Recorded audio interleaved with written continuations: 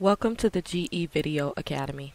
This video will demonstrate configuring the internal MODBUS TCP to RTU conversion feature on SDX radios. Prior to firmware release 509, SDX radios could not make an internal conversion of MODBUS TCP messages, and an external translation device was required to perform the conversion. With the release of firmware 509, the external translation device is no longer needed, as the SD radio can now internally translate MODBUS TCP messages to RTU on the front end of the receiving device. It is important to note that this front-end conversion is only available when the COM port connected to the RTU or PLC device is enabled as a terminal server. To enable TCP to RTU conversion, first open a web browser to the remote radio directly connected to the RTU or PLC device. Navigate to the terminal server configuration windows by selecting Configuration, then Features. First, enable Ethernet bridging by selecting On and Commit Configuration at the top of the page.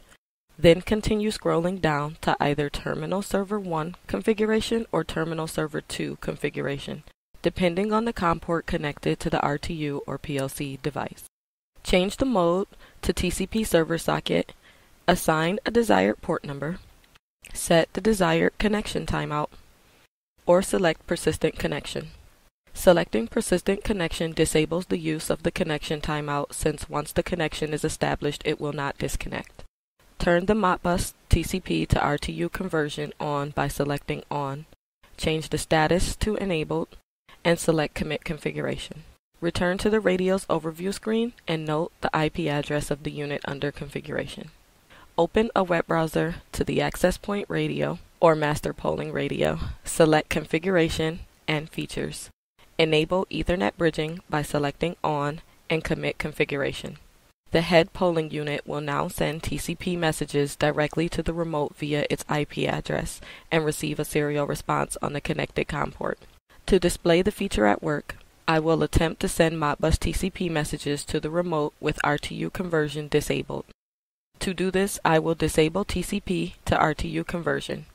Note that the data is not successful because the radio cannot interpret the messages. Now, I will re-enable TCP to RTU conversion and send MODBUS TCP messages to the remote. Data can now pass from the master to the end device and back via the remote.